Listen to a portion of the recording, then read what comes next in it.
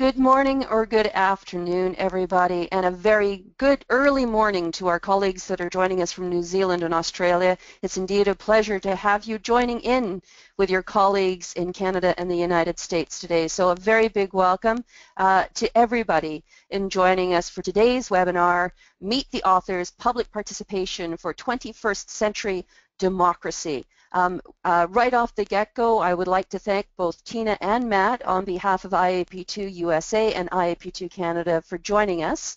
It's really a real pleasure, and we're definitely looking forward to today's webinar. So thank you very much to both of you.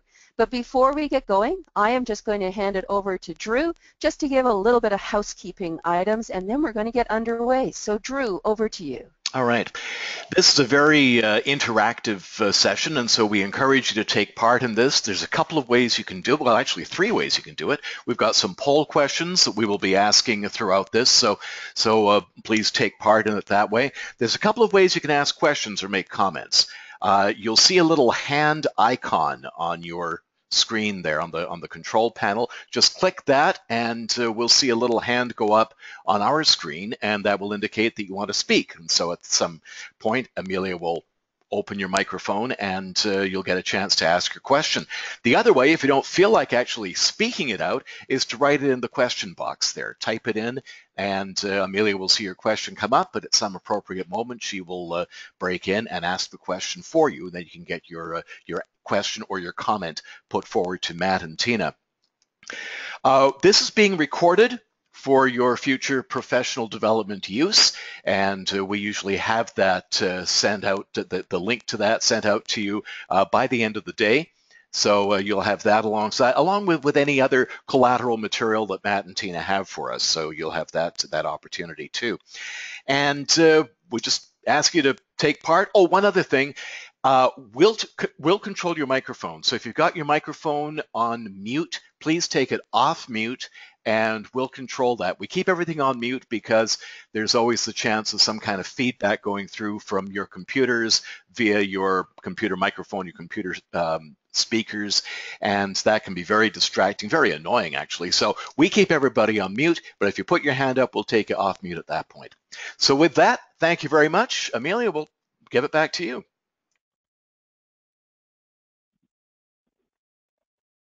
Well, thanks very much, Drew. And as Drew mentioned, my name is Amelia Shaw, and I'm going to be your moderator for today's session.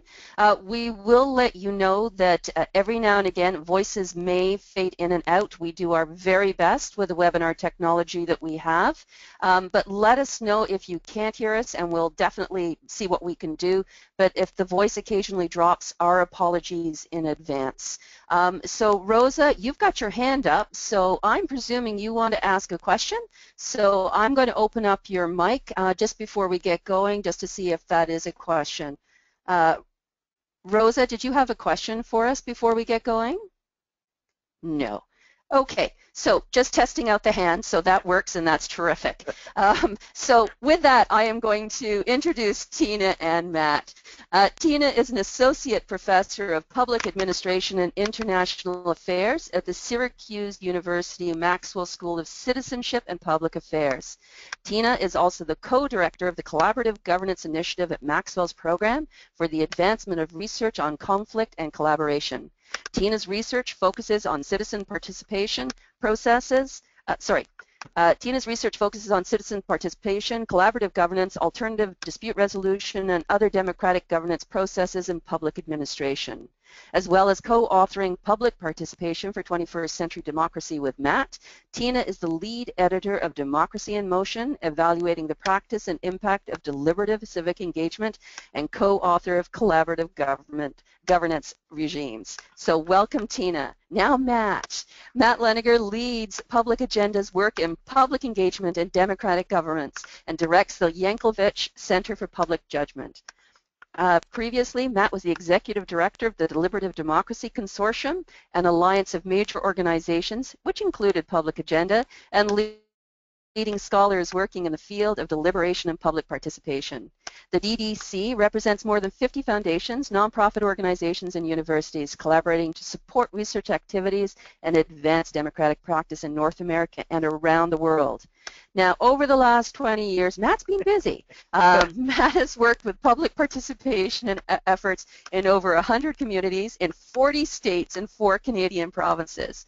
Matt serves on the boards of edemocracy.org, IAP2 USA, the Democracy Imperative, and the Participatory Budgeting Project. Matt is also a senior associate for Everyday Democracy. Matt, I have no idea how you do all this, but I really thank both you and Tina for joining us. Now, before we get going, we actually have 2 poll questions. So, Drew, I'm going to ask you to put up those poll questions. So, the first question, in what sector do you do most of your participation work? So, if all of you could please respond to that question. And as it says, it applies to everything. So please select all that apply. We're going to close this in about 3 seconds. Okay, Drew, let's close this down and let's see where people are from and where they're working in. Alrighty. So for Matt and Tina, 58% of the participants in today's call work for local government, 22% work for state or provincial government, 6% work for national government, 22% work for nonprofit, and 11% are in engagement. And just so that everyone knows, we're expecting about 60 people today, and at the moment we have 53 people joining us, so that's just terrific. So very big welcome to everybody. And now we're going to go to the next question, Drew, if we can. Alrighty, so what is your biggest frustration with the current state of public participation? Now that's opening up a hornet's nest. So go for it. Let us know. Alrighty then. So we're going to close this and we'll see what they have to say, Matt and Tina, so then you can you can see what you're going to raise up the profile as we move in. We didn't allow all of the above. All right. All of the above? No, we didn't. You're so right. All right, so biggest frustration. Reliance on conventional forms of participation is 33%. Challenges of recruitment is 7%. Use of participation as a one-off process is 30%. And difficulties in explaining participation and its importance is 30%. That's fascinating. Thank you very much to all our participants. And Matt and Tina, I'm going to hand it over to you now. Great, thank you, Amelia. It's a pleasure to be part of this, and really exciting to be talking to people. I know we have people from all over the world, so that's great to hear. Tina, do you want to say anything up front? Well, no, I'm thrilled to be here. I'm really excited to hear people's comments and answer questions. So thank you all for joining us. And what really interesting poll responses. Yes. Yeah, they're great. Now, Matt, we're not seeing your screen yet, so there we go. I think we're coming up now. Perfect. There we are. Brilliant. Good. Okay. So, and our kind of format here is we're just going to kind of try to zip through some slides and kind of trade off every 3 slides or so, and then as Amelia said, we'll have time for questions and more discussion at the end. And meanwhile, I think people will have a chance to kind of put questions into chat if you want to as we go, so that we may be able to kind of get to a few of those as we're going here. But if not, we'll have them queued up at least for the end. Does that sound all right, Amelia? Yeah, that sounds great, but actually if they could either put them in the question box, or if they could, that would be my preference, because I will be paying close attention to the question box.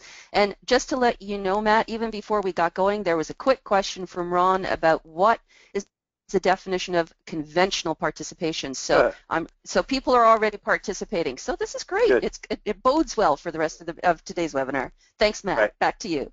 Well, and that points to one of our immediate challenges. I know a lot of people marked in the poll, which is kind of frustration with our inability to kind of articulate what participation is, the fact that we have all these different kinds of terms and jargon, and none of them are terribly kind of clear or compelling.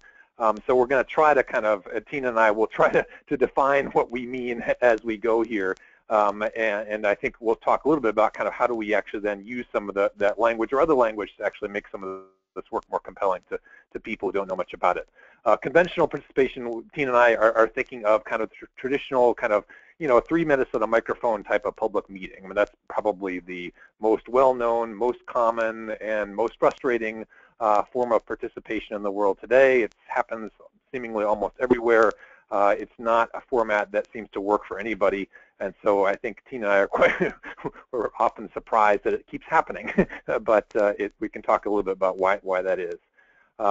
There's other conventional forms of participation like public comment periods and things like that, but I think probably the 3 minutes at a microphone public meeting is kind of the one that is most well known. Just want to say that in addition to the book, obviously, which people can get in a variety of ways, there's also a lot of free stuff, which is at that Wiley Press website that I've included the link for there. And one of the free things that's out there is a skills module, which talks about all the different kinds of things that we have come across, important skills that people need to have to do public participation well, or at least need to know about. You don't necessarily have to have them all, but need to know about in order to organize really good public engagement. The other thing is that I want to kind of say off the bat is just that one thing that inspired Tina and I to kind of write this thing is that we felt like a lot of us in this field are kind of in the same boat. We're kind of up against the same kinds of challenges. We've proved some of the same kinds of things, which is that public participation can be incredibly powerful, can help people address all kinds of public problems. And so we spent the first, couple chapters in the book kind of explaining why and giving some of the different kinds of evidence that shows that participation works, but that we're all also up against this kind of fairly common challenge in that most of these participation efforts are kind of one-off, temporary kinds of things, and that what we're lacking in most places is the kind of infrastructure that we need in order to sustain participation, so that we're not continually trying to kind of convene people over and over on the issue or crisis of the moment, but we've got people who are assembled in various ways that are good for them, interesting for them, good for government, good for different kinds of organizations, and that is what we mean by participation infrastructure. And to support that kind of infrastructure, that regular, sustained kind of engagement, there are, or could be, various kinds of laws, processes, institutions, groups, associations, and that all of this kind of, the scaffolding, what it's helping to support is regular opportunities where people get together, they connect with each other, solve problems, make decisions, and they feel like they're part of a community.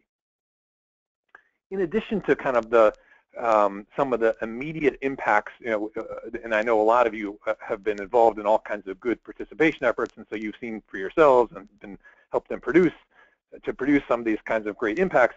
But in addition to those kinds of immediate kind of public problem sort of impacts, there is also a really interesting body of evidence coming mainly from the global south, particularly from Brazil, where different kinds of engagement have been entrenched for a longer period of time in a kind of sustained way, and that evidence seems to suggest that in addition to participation being good for people in terms of helping them solve problems or make decisions, that in fact when you have large numbers of people involved on a day-to-day basis on various kinds of things in their community, that in fact has other kinds of impacts as well, these kinds of social capital sorts of impacts in terms of lowering corruption, increasing health, increasing redistribution of wealth, tax compliance, all these different kinds of things, economic vitality.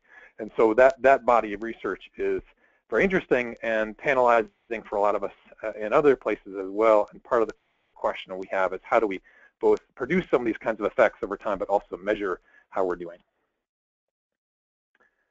Tina, do you want to take over? Not that this is a fun thing to talk about, but do you want to take over with this next slide? I actually love talking about this.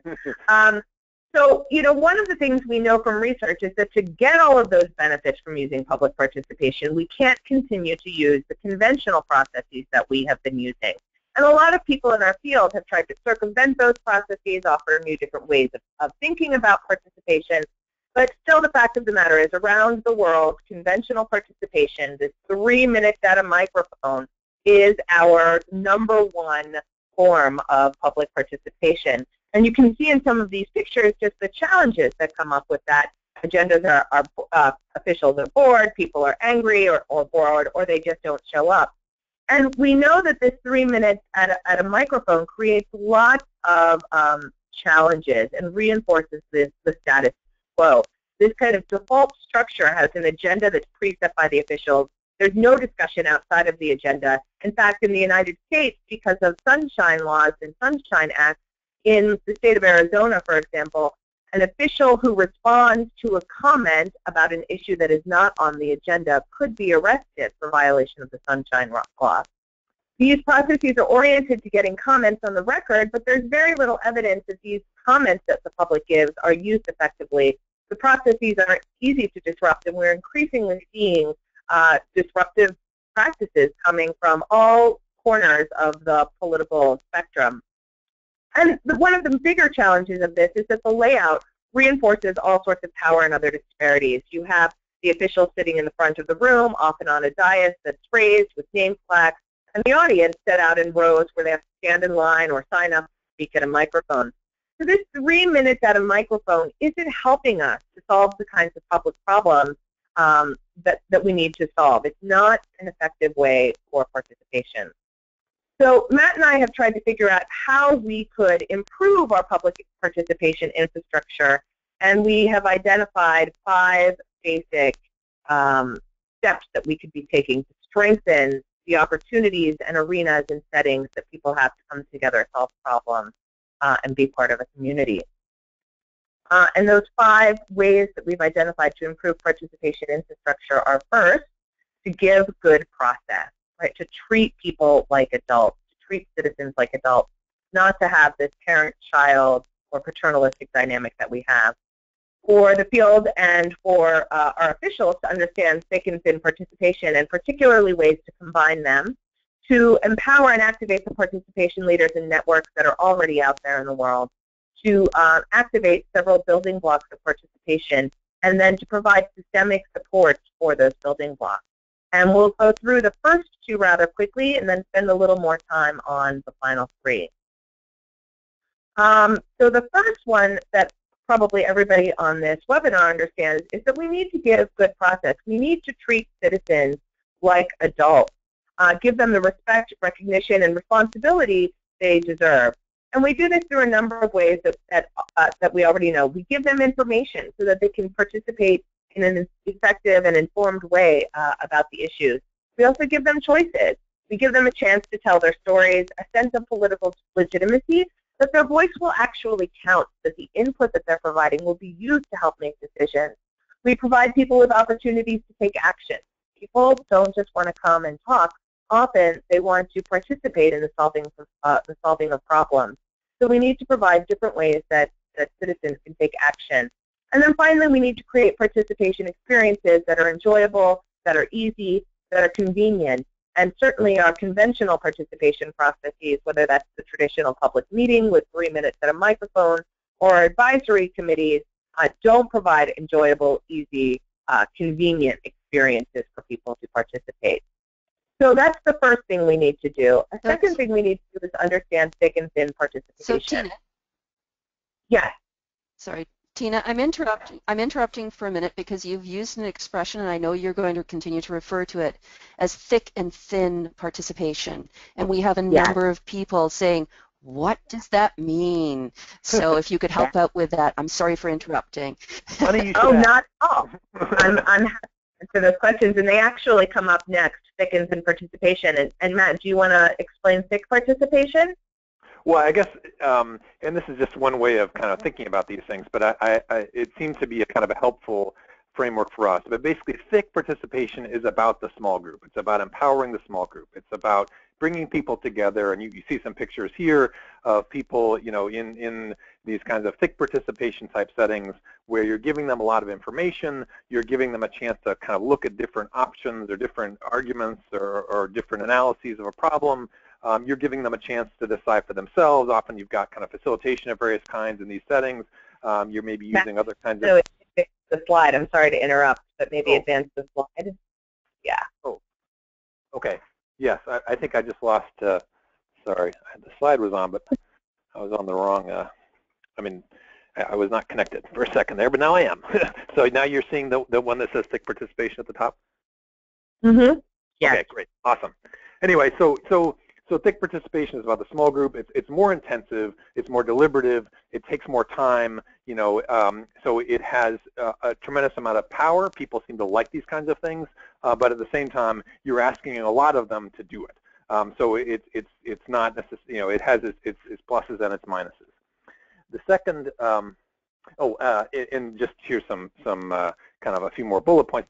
So a key thing about thick participation and its success is, can you kind of actually produce a critical mass of people? And in particular, can you turn out a kind of a large number of people who are diverse in a variety of ways? And they're not all on the same kind of side of the issue. They're not from the same kind of part of town. They're not necessarily easy to dismiss in those senses. So in examples of kind of thick participation that's done well, you see the kind of proactive network-based recruitment to produce that kind of critical mass. And then I think that we've covered already some of the other bullets here. We're talking about small groups. We're talking about information and rich ways, and decision-making where the group has some autonomy. Thin participation is more about empowering the individual. And by the way, we've got some American examples here, but I think both thick and thin participation are kind of evident all over the world. And all over the world also, they're rarely combined, which is an interesting challenge. We'll talk more about that in a second. But thin participation, what we're saying here are things that people that don't take as much time. They're relatively easy and fast for people to do. They are not necessarily online. In fact, we've had thin participation examples like surveys forever and ever. But of course, with the internet, we've got just a huge proliferation of all kinds of thin opportunities for people to kind of affiliate themselves with a cause, or donate a little bit of money, or rank ideas, or give comments, or identify potholes and tell the Public Works Department where they are. All of a sudden, we have a whole lot more thin participation opportunities than we ever did before. The trick is that Matt. Yes, go ahead. Matt. Yeah. Sorry. Oh, there we go. It just flipped. Okay, thank you. Yeah, I think. All right. So Matt, it's Amelia again for just a minute. I will let you know that part of the issue is when there's lots of pictures on a slide, it sometimes takes a little while to pop up. So okay. we just briefly saw your thin participation with pictures, but just so that you know what we can see at the moment, we can see thin participation with your bullets underneath. So my apologies. System works great, but sometimes it's a little slow. So yeah. thanks to everybody for your patience with this. Okay, cheers. Well, I've advanced it again, so hopefully it has time to kind of make its way through the ether. But here's the next slide, which is about combining thick and thin participation, which is a very rare thing. I mean, part of what Tina and I are arguing in the book is that these two forms of participation are both good. They're both really better than the old-fashioned conventional kind of 3 minutes on microphone stuff, but they have very different strengths and weaknesses. And really, you need to be looking for ways in which you can combine them. And I know a lot of you are doing this kind of work. We have a couple of examples on the screen right now. One is Text, Talk, and Act, which is part of the National Dialogue on Mental Health, which was using texting to bring together people in face-to-face conversations all over the country to talk about mental health and how they could strengthen it. And then another very different kind of combination of thick and thin is the Citizens have Issued Review process in Oregon, which is similar to other kinds of uses of citizen juries around the world, which is you've got kind of a small set of people in a very thick sort of engagement where they're really working hard over a long period of time to kind of delve into an issue and give some recommendations. But then you've got thin participation opportunities for lots of other people in that province or state or in that country to kind of find out what people talked about, why they made the decisions they did, and how they might vote on the ballot in the fall, or what other things they might do to make an impact on the issue. Now, I think we have another poll, I think, related to these concepts, which another question that you could be asking. Excellent. So that's great, Matt. Thanks very much for that. So the question is up right now. Do you have experience in combining thick and thin forms of participation? Yes or no? So we'll just get everyone to respond. And we're going to close it, Drew, and let's see what the results are. So the results, Matt and Tina, are yes, 70%, and no, 30%. So 70%, so a good majority have been combining. So excellent. Thank you to everyone for responding. That's a good sign. Tina, do you want to take it away with the next slide here? Sure. So that's really exciting that people are combining think-ins and participation. Matt and I think that this is one of the real opportunities we have for advancing public participation practice, but also changing the way we think about approaching public problems and changing the way we think about integrating public voice into those solutions. Beyond this idea of understanding the breadth of participation processes that are out there, Matt and I also feel that we need to really be working to empower and activate our participation leaders and our networks. In every community, in every country around the world, there already exist people who can lead participation and networks who are interested in using participation for a variety of public problems. So we have not only those traditional elected officials, public servants, civic leaders, but we also have participation professionals, a growing industry. I hesitate to use that word, but I can't think of another one at the moment. So we have lots of leaders that are out there, in addition to just our own civic leaders. But there are also networks who are interested in trying to work together to solve these public problems. So schools, colleges, and universities, our businesses and nonprofit community, and particularly our youth groups, are often overlooked. Social service agencies, unions, media, our neighborhood associations and homeowner associations, these already exist in our communities. Unfortunately, because participation is often used as this one-off process, we don't spend a lot of time cultivating those networks, engaging those networks and leaders, and keeping them kind of systematically and involved in a sustained and long-term way. Matt and I feel that it's really important to begin to activate these networks to empower people to take part in participation activities. A fourth characteristic for building our participation infrastructure is to assemble our participation building blocks. I think most people on this webinar will understand that participation can be used for a variety of ends. But because we often rely on that traditional, conventional public meeting format, it's often challenging for our leaders and our participation networks to see how participation can be used differently. And so we've identified 6 building blocks, 6 kind of large categories of activities and platforms and processes that can be used to advance public participation. And we'll go through each one of these quickly. The first building block, probably the most basic building block of all, is disseminating information. And technology has just made this easier than ever before. Unfortunately, people are also inundated with information. So the trick is to figure out how to get people information in ways that they will use it, that they will read it, that they will absorb it and respond to it.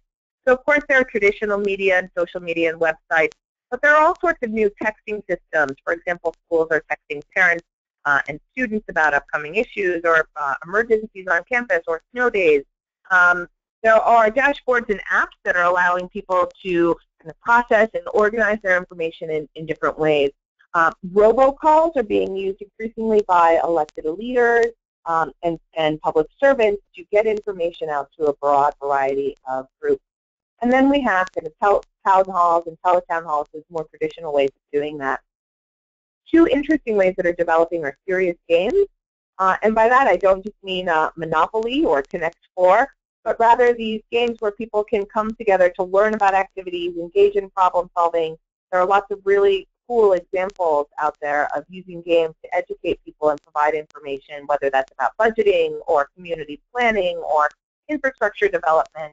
And then also interactive community maps. A lot of people are visual learners and like to see how the pieces work together. So disseminating information is the kind of basic building block for participation. And just as it's important to push information out to the public, it's also important to pull information in from the public, to gather input and data from people. Citizens can also provide really important information. And we can collect that through a lot of thin activities, such as surveys, polls, interviews, crowdsourcing and competition, There are all sorts of apps out there like See, Click, Fix or Fix My Street that allow people to identify problems. We're seeing a boom in the development of e-petitions and wiki-based websites where people can collaborate to solve problems. In health and education, we're seeing impact assessments and rating systems. One of the neatest developments, I think, is around geotechnologies, and that's the use of GPS technologies to help map problems. So an example of that is in Louisville, Kentucky, where there are huge problems with asthma and chronic obstructive pulmonary disorder, or COPD. Doctors and the public health officials got together and put technologies in asthma inhalers so that when people use their inhalers, they could mark the GPS location, the time of day, and then begin to coordinate with that with other data to see where, when, why, and how particular breathing problems were happening. One of the things that's really interesting about this is to think about the idea of what, oh my gosh, Abni Namani, I'm sorry, I blanked on that name for a second. Abni Namani calls the civic upsell. And the idea here is that if people are willing to engage in crowdsourcing or participate in a wiki or use a geotechnology, they might also be willing to participate in other kinds of activities and programs. And so we need to think about how we can move people from one opportunity to the next. Matt, do you want to talk about this next building block? Sure. And I think, part of what we're trying to suggest here is kind of a more systemic way of thinking about participation overall. So we're giving different building blocks, but part of the whole idea is they need to be connected in a variety of ways that actually kind of really support one another. And so, another pretty basic one, but one that often isn't, I think doesn't get adequate, attention from those of us who do participation work, is just the whole notion of kind of giving people or supporting arenas where people actually discuss and connect. And so some of the most interesting kind of forms of participation that I've seen recently are ones that are incredibly social. The places where you've got people meeting, sometimes even weekly, to talk about some kind of issue. And in fact, the talking about the issue may be only 10% of what they're doing. That 90% of what they're doing, during these settings is actually just kind of hanging out, having fun, eating, drinking, all those kinds of things, and that the participation is kind of overlaid on these connections, which are much more social than anything else. I've been inspired by this place in West Virginia called Buchanan, a little tiny town, where they started doing something like this close to 10, 15 years ago, and it's the kind of a regular weekly lunch where people get together and talk about issues that in their community, and it's been kind of a driving force behind a wide variety of improvements made in their town, in addition to being just a good kind of, way of kind of helping to strengthen the social fabric of the town. There's similar kinds of things like that you can see in other kinds of very different kinds of places. There's a similar process in Los Angeles that's been going on for a number of years, and I would argue that a lot of what's happened in Brazil and in India over the last 10 to 20 years is also a result of kind of people using these kind of social occasions where people are just connecting and having fun and kind of introducing some participation elements into these other kinds of settings. Another kind of thing to think about when you're the system of participation in a school system or in a community or in a local government or a province is thinking about the range of different kinds of decisions people might have or might want to make. And so one thing that struck us, Tina and I, as we were trying to write about participation education, is that many school systems were engaging or trying to engage citizens around issues like school funding questions and what should be on the next school bond issue or things like that. They were trying to kind of engage large numbers of people on big kinds of issues and decisions, and yet at the most basic level, the district was still interacting with people in a fairly traditional kind of way. So that, and the thing that we thought of most was the parent-teacher conference in schools. And I think this is true of schools all over the world, that you've got these kind of regular opportunities for parents to talk to teachers, and yet they've got embedded in them all these old kind of traits of this kind of parent-child relationship between the institution and the citizen. And so they're not really allowing people to set the agenda. They're not really allowing people to bring in their experience. It's a very different kind of setting. So if a school district, just to kind of keep on with this example, if a district is kind of serious about having better forms of participation and to sustain participation, it's not just about kind of thinking about the big decisions that might be coming up down the pike about redistricting or funding or things like that. The other thing to be thinking about is all these other kinds of decisions that people are making, all these other kinds of settings that either are embedded in the system or could be introduced that would actually embody these kind of better principles of participation. And then at the large scale, we obviously, this is where more of the participation work has happened, is kind of getting large numbers of people together to help make big kinds of questions, big kinds of decisions facing the community. And this runs everything from participatory budgeting to large-scale processes to make some kind of planning decision, all these different kinds of things. And so this list is kind of just a list of arenas where more participatory kinds of things can be happening to actually kind of embody how kind of the best principles and practices of engagement. And then finally, the last building block to think about is kind of the notion that people, in fact, can be contributing their own time and energy to solving public problems. It's not simply the kind of the role of government or a school system or a university or whatever other institution. It's not just the job of kind of public institutions to solve problems. And so some of the most interesting participation activities that we wrote about were things where people were actually stepping forward to contribute some of their own volunteer time, energy, willingness to raise money or coordinate other volunteers to do various things online, but think ways in which people were actually helping to solve problems themselves, in addition to issuing recommendations for the city council or the school board or the legislature. Do you want to take over this one, Tina? Sure. So we can create all of these building blocks, but just as you need cement to hold bricks together, you also need systemic support to hold these building blocks together. And that means that our participation leaders have to be incentivized to lead participation efforts. We need to create things like reward systems, maybe some performance systems for them. They also need training and skill development. As we talk to civil servants all around the country, around the world, one of the challenges they identify is that they would like to do participation in a different, more productive way, but don't necessarily know how to do that. So one of the things Matt and I developed that's available free online is the skills module that identifies a variety of skills that people need and identifies places where people can go to learn those skills. We need financial and other resources, and this is often an obstacle for many people. They say, oh, well, we're living in a time of austerity. How can we begin to increase the budgets we have for participation? And our response to that would be, the fact of the matter is we already spend tremendous amounts of resources, financial, human, technological, on public participation. But the participation processes we use aren't as effective as they could be. So we're not asking that lots of new money be devoted to any of these activities, but that we redirect some of the money we're already devoting to participation in more productive ways. We need to change our policies and procedures. This is both internal to organizations, so that we're encouraging participation. In the United States, we see a lot of rules and regulations in our government agencies that limit the kinds of participation that can be used and constrain public servants' ability to use participation effectively.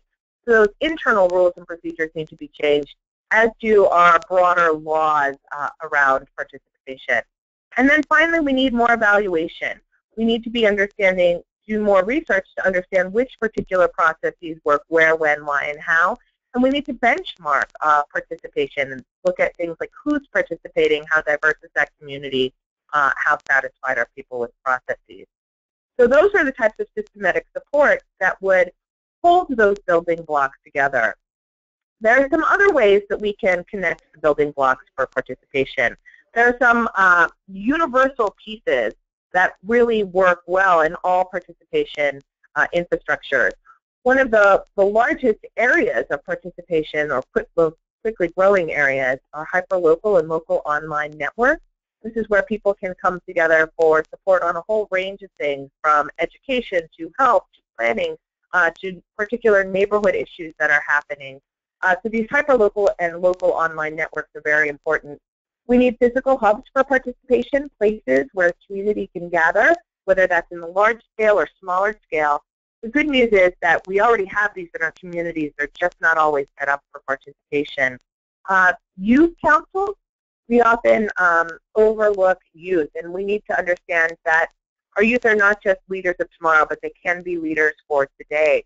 So thinking about youth councils, ways to engage young people in decision-making and public participation are really important. And then finally, something that we are seeing in a few communities, but not many, and we think there's tremendous opportunity here, are the creation of participation commissions or advisory boards, where we pull together a diverse set of our community members who advise on participation and the use of particular participation tactics, to think about design, implementation, evaluating, and also on how we can begin to connect all of our opportunities for participation in a way that can really help build a strong, sustainable participation infrastructure. There are 3 additional supports that we think could help buttress participation and help people develop those skills. One are local participation ordinances. Most long-term, most laws governing participation are over 30 years old, at least in the United States. And these laws really constrain, again, what people can and cannot do with participation. In the United States, there was a working group on legal frameworks for participation that has created a model local ordinance that is now being adopted in some communities around our country. A second kind of additional support that could be used are citizen academies and participation training programs. We have lots of citizen academies around the world, and often these are geared at informing citizens about how government works, what the Parks and Recreation Department does, what the Planning and Zoning Commission does. But we can also use these programs to inform citizens about participation, use it as a place where they can cultivate skills for participation and actually put those skills into practice, where they can identify issues that would be good for communication or for participation. And then a final systemic support that could be used are public participation dashboards. And these could be ways where we could begin to aggregate data on turnout, demographics, participation satisfaction, and other measures of quality for our participation efforts. And Matt, I'll let you take over the last one. So before Matt takes over, Tina, I just want to let people know that we're getting all of your questions, and I thank you very much for that. We've made a decision to hold the questions until the end, so please don't panic if I haven't asked your question yet. It's coming. So I just wanted to let people know. So thank you, Matt and Tina. Great. And I think we're almost at the end here, but just to try to sum up, I mean, I think that in many places, there are many different building blocks in place. There's various kinds of things. Maybe there's a particularly good youth council, or maybe there's some really good examples of good participation on a particular type of decision, or some other kind of building block that might already be there. What we're seeing, though, is that in most cases, that first of all, that there are many gaps. But second of all, that the things that are working well, that are there, are not connected to one another. So part of what we're trying to kind of urge here is this kind of more systemic approach where people might be taking stock of the things that are working well and not so well in their communities as far as participation, not just under the kind of the banner of, hey, let's get people involved in this particular decision or big problem, but kind of let's think about participation overall and how it's functioning and how it's going to allow us to address all kinds of things. So in order to do that, I think that kind of conversation needs to be a cross-sector conversation. It can't just be government alone. It can't just be, philanthropies or foundations. It can't just be universities. It's got to be a number of different sectors saying, hey, we have some stake in this together. Let's think about how our infrastructure looks and how we might improve it. Using more compelling language, and I think in most cases this is going to be local language, using the name of the community, using the kind of the things that people care about already, rather than introducing new jargon. I mean, I hope that some of the terms that Tina and I are using are helpful to people, those of us who are kind of practitioner researchers or practitioners, but I'm not sure many of these things are going to be that helpful when you're talking to regular old people about democracy in their community.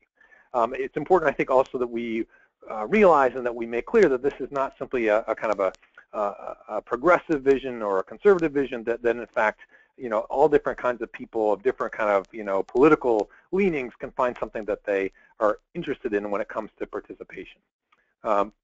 Using visual aids, and we have a bunch of them in the book, visual aids like charts and maps certainly can help people tackle some of these rather abstract kinds of concepts, and if they can be artistic in the way they do that, that's all to the good. So I think, sorry, just trying to advance the slide here. Yes, okay, so that's, and I put up again here the links for people who want to find the resources, the free resources on the Wiley site. But I think that brings us to the end of our slides, and now, Amelia, if you want to kind of let us have it with some of the questions that have piled up. Thanks so much, guys. There's just so much included in your 45 minutes already. I'm a little overwhelmed, and but we do have some questions, and I'm really going to encourage other people to send me questions, and we'll get to those. I'm also going to encourage people to raise their hands because, hey, sometimes it's nice to hear another voice on the line as well. But let me get started. From Barbara, there's actually it's sort of a double-barreled one. Her first question was training and skills for who? And then she came back with a little bit of an answer about, from a systems perspective, thinking about training, the importance of training elected members of council is critical. So who do you think needs to be, provided with the skills and the training, and what do you think is the role of the elected officials in being trained? That's a great question, and it's a great point, and I guess my answer would be everybody. I mean, let's think about how we can train our public officials to understand what participation is, the variety of forms and processes and activities that are out there, how to do participation better.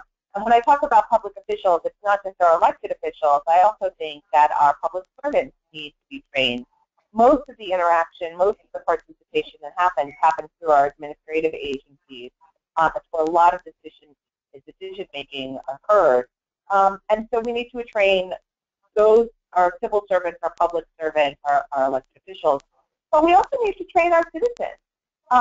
And so the citizen academies are great ways where people can begin to learn the skills of dialogue, deliberation, facilitation, begin to learn the basics of conflict resolution and how to identify differences between positions and interests, how to engage more effectively, more constructively, more productively with each other, particularly across areas of difference. And I think this is an area where it's really important to think about what people are being trained in. I mean, there's a lot of communities around the world that have citizen academies, other kinds of training programs, but when you look more carefully at what people are learning in those settings, a lot of it's basically about kind of, here's what government does, here's how we do things. And the subtext of a lot of them seems to be kind of, and this is why you should get out of the way and let us do our work. And so I think that's training in kind of Republican skills, and where you're voting for people who are going to do all the work for you, hopefully. And I think part of what we're urging is kind of training in democratic skills as well, where people get some of those lessons and practices in terms of how to facilitate, how to recruit, how to organize, all those kinds of things. And in fact, another more specific thing is some of the most interesting forms of training are ones where you've got public employees, public servants actually being trained along with citizens at the same time. So that you've got people who are learning the same things and also kind of making connections as they do it.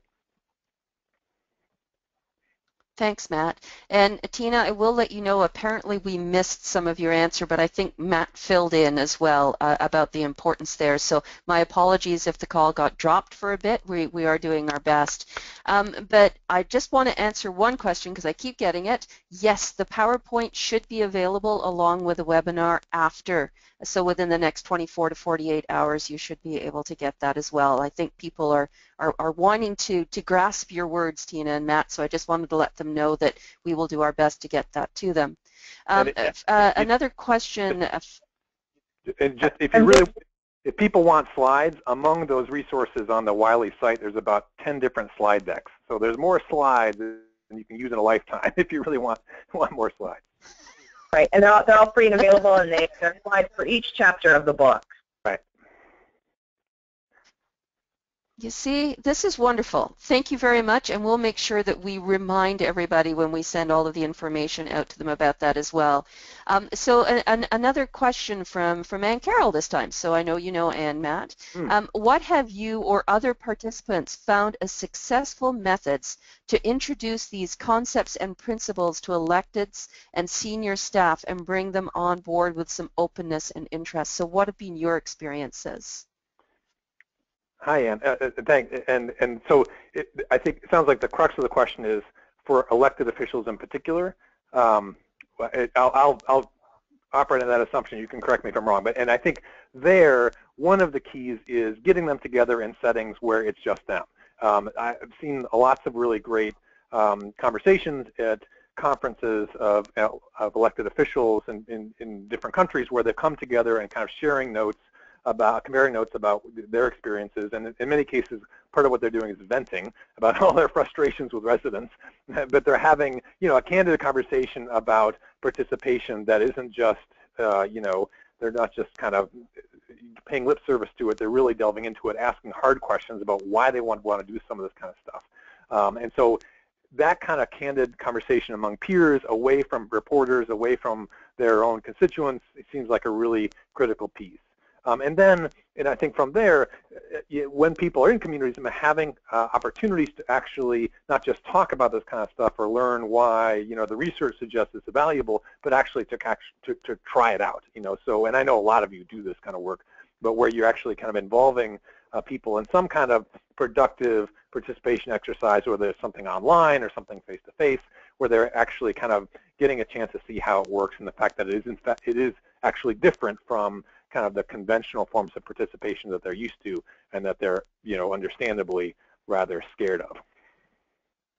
So thanks very much for that, Matt. I'm going to give you a shout out if I can, and this is from Dawn, and she said, I've already read the book and have read about, well, I've got the book and I've read about half of it, and I have to thank you for writing in clear, concise language instead of academic speak. It's much appreciated. Right. So there you go. So just wanted to give you that shout out before we head to another question, and this is from Violetta. The combination of thick and thin participation usually requires additional financial resources than what's currently allocated. So I'm wondering if you could give examples of what you mean by no additional financial resources are needed. Yeah, that might have been a bit of an overstatement. And I think you said it, so you better defend it. Well, in not all cases will require the expenditure of additional resources. How about that? Sometimes, absolutely, we need more money than to do the kinds of processes that we want to do. And that's a real constraint on public participation. There's no doubt about it. We need to rethink how we're allocating resources to this. But for all of the money that we spend on public meetings, on advisory committees, on the kinds of conventional processes and approaches to participation, we could be reallocating some of that money towards thicker, more thick, thinner, and kind of combinations of thick and thin participation processes. In the book, Matt and I spend a lot of time identifying all sorts of tools and applications that are out there that can be used for free or for very low cost. And as technology advances, the price of these tools and techniques are going down. So a few years ago, we had to spend lots of money to buy the clickers, the little handheld voting keypads, so that everybody could vote in processes and we could get quick rankings of which issues were number one. Well, now there are all sorts of tools and apps that people can use through their phones for voting. So as technology advances, the costs of those thinner forms of participation are going down. Again, certainly in some cases, more resources need to be expended, but in other cases, it's simply thinking about how we can reallocate the resources that we use. Thanks very much. So this is just a really quick question from Hugo. Just wondering whether charrettes and workshops would be considered thick participation. Yeah, I would. Go ahead. Go ahead, Matt.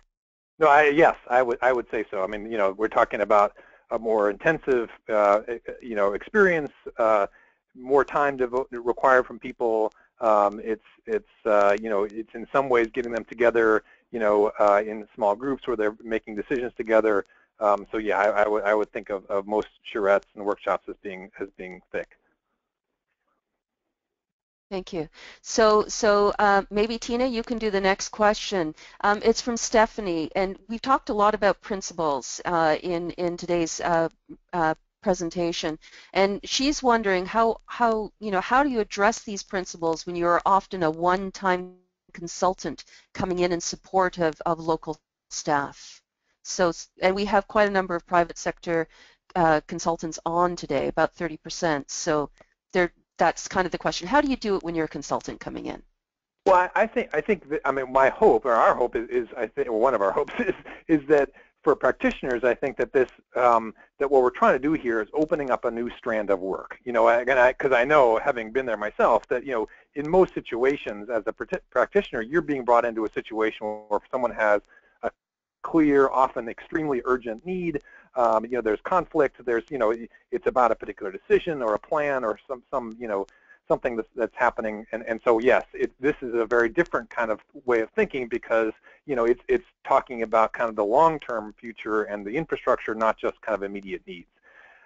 Now, I mean, there are immediate needs, and there will continue to be immediate needs. In fact, Tina and I, this is one of the discussions we had in the course of the book. We actually have a whole chapter which is basically devoted to, how do you pick a particular type of process or approach or combination of things that will fit a particular set of goals. And so, yeah, that's certainly going to continue. But I think that the argument you'd be making as a practitioner in terms of talking about infrastructure is more of an economy of scale argument. Look, we've approached this in a very inefficient way. We wait to do participation until it's very difficult to do, until people are really mad. We do it in this kind of temporary one-off kind of thing. Why don't we kind of engage in some kind of more kind of far-seeing, far-thinking kind of planning process where we think about how we can avoid that kind of situation, how we can kind of beef up the ways in which people might be engaged or encouraged to engage with each other and with government, with other institutions, kind of on an ongoing basis, with the hope that that will then make all these future crises and big decisions and planning processes easier to do. So I think that Great. Thanks, Matt. And Tina. Sorry. Go ahead, yeah, I'm going to interrupt just because we've got about 5 more questions, and we've got about 5-6 more minutes. So we can certainly go over the noon time, but I do want to try and bring all of these questions in. Yeah. I think this is a really interesting question from Joseph, because you've talked about needing to engage people many different times in many different ways. And his question is it important that the participation be meaningful? Fascinating question. Yeah. I think it's, yes. Yes, absolutely. And I think meaningful can mean many different things. I think one of the strongest criteria of meaning is whether people feel that their participation will actually influence what is being done. And through thin participation opportunities, if they're ranking ideas or they're crowdfunding or they're engaging in a competition to solve a problem, that has real meaning, as do the thicker forms of participation where people are providing input. I think one of the challenges of participation in recruitment, people don't want to participate if they feel that their voice won't matter, if they feel that their ideas won't be heard, if they feel that it's inconsequential. So, yes, meaningfulness matters. Excellent. Thanks very much, Tina. So for Mike, much or most of our approaches in public participation today are aimed at a particular demographic, in brackets, white, educated, middle or plus income. How can we begin to encourage resource allocation to build an equitable, not necessarily equal, dedication of community building? Well, I guess I wouldn't necessarily agree with the first statement there. I mean, I think a lot of us are engaged in lots of work which is trying to bring to the table people who have not been engaged in the past. So a lot of us are really working on that, and a lot of us have been very successful at it. I mean, but the trick is, I think that it takes a lot of work. I mean, partly what we're faced with is communities where the kind of social and political networks aren't that well connected. And so in order to kind of bring in people who have not been participating in the past or who are kind of feeling like they're kind of, or have in fact been marginalized in a variety of ways, you got to kind of re-knit that network. You've got to kind of make connections with people who can then help you recruit other people from within those communities, within those networks. And that's, as we all know, it's very time-consuming, it's trust-building kinds of work, and this is one of the great inefficiencies of kind of temporary one-off participation, because you can do all that work and get all these different kinds of people to the table, and it might be a terrific, wonderful experience, and they might feel like it was meaningful and that it had an impact, but then it's over, even when you've done all that and it's been a wild success. And so thinking about those networks, thinking about this as a long-term question, and part of that also, again, I think, is coming up with participation opportunities that have more different incentives for people, partly because they're social. So that people are going to be participating not just because they want to be heard on some policy question, but they're also participating because they get a chance to see their friends, or there's childcare provided. Thank you very much for that. Sorry. Or the presenter stops talking. That's okay, Matt. No, it's all good. I'm sorry. I just want to jump in on that, and I think that besides the recruitment issue, we also need to think about how people interact with certain forms of participation, privilege certain forms of communication. And so the more that we can provide different ways that people can communicate with each other and interact, the more likely we are to get diverse groups of people involved. You're here. Thanks, Tina. So I have about, even more questions have come in. So for those of you that have to leave us, thank you very much for joining us. We're going to keep going for probably about another 10 minutes, Matt and Tina, as long as that's okay with you, just to see if we can get the rest of these questions answered. We will be taping everything, so you just have to skip to the back of the webinar if you miss things. But I want to thank you very much for joining us. And for those of you that do have to leave, just a reminder, we won't be having a webinar in September because we're going to Portland. And we certainly hope to be able to feed back to you after the Portland experience as well. But we're going to keep going with the questions now. And this one is from Rosa. Does the book provide recommendations for reaching people in rural and remote communities? I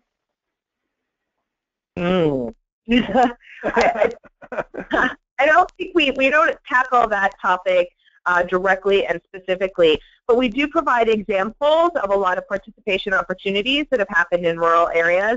And we also talk a little bit about the design of participation processes in terms of recruitment, participant preparation, communication or interaction forms, and other elements that would speak to the rural and remote areas, but we don't address that directly. Okay, thank you. So this question is from MJ. You were speaking about the importance of getting people involved in planning, but often this can be quite difficult. People are very concerned with immediate realities rather than future visions. How best to counter this? Well, go ahead, Matt. No. I just wanted to say that, in the book, in addition to kind of giving the broad overview, we tackle participation in different policy arenas and at different levels. So there's a chapter on participation in education, a chapter on public health, and also and personal health care, and then a chapter on land use and planning. So I'm sorry, I just wanted to get that out, and then repeat the question, Amelia, and maybe Matt. No, that's certainly one of the answers. But also, I think with planning things, I think that's the part of the book where we talk most about neighborhood associations and homeowners groups and those kinds of very local, kinds of institutions, which are potentially very valuable. Occasionally, they're very dynamic. Most of them, however, are pretty I don't know, suboptimal. Most of them are not doing that well. Most of them are kind of dominated by small bands of kind of, brave volunteers who don't necessarily know how or that they should engage, a larger, more diverse set of their neighbors. And so part of what we've kind of focused on there is kind of how do you change that dynamic? How do you kind of equip this or renovate this kind of ground floor of democracy, so that people can actually have experiences in these kind of neighborhood groups where they feel like they're actually getting a chance to participate and be heard and have fun and be part of a community. So I think in terms of the long-term planning kinds of questions, I think thinking about, not only about the associations and how they can be, renovated, but also kind of, meanwhile, these hyper-local online networks that Tina mentioned earlier, which have popped up all over the place, all over the world in a very short period of time. They're already, in many cases, much more dynamic than the kind of old-fashioned associations that are in those same locations. They're often completely disconnected from them. But that's another kind of avenue for thinking about the planning questions. Thanks very much. So this is a question from Ron. I agree with the goal to include a range of progressive and conservative interests, but what if the stated intention for one extreme or the other is to sabotage and stop the process? Good question. And I think one way of answering this is to say that yes, Tina and I feel like participation itself is not necessarily a partisan, or certainly not a partisan, or even necessarily an ideological kind of cause. It has a different kind of logic to it. On the other hand, when people are explicitly trying to stop a process, I think it's perfectly fine that you advocate for the process, advocate for what you're trying to do, and try to make that as plain and as compelling as you can. And that it's not your partisan, bias here. It's simply kind of a need to kind of give people a meaningful chance to be heard. The other part is that the kind of conventional forms of participation, one of their huge weaknesses is that they're much easier to hijack than any other form. And so this is part of the pitch, obviously, you can be making to public officials or other people you're trying to talk to about good participation, is that the ways that they're used to doing participation are in fact much more likely to be dominated or taken over by one particularly vocal or well-organized group. So using kind of all the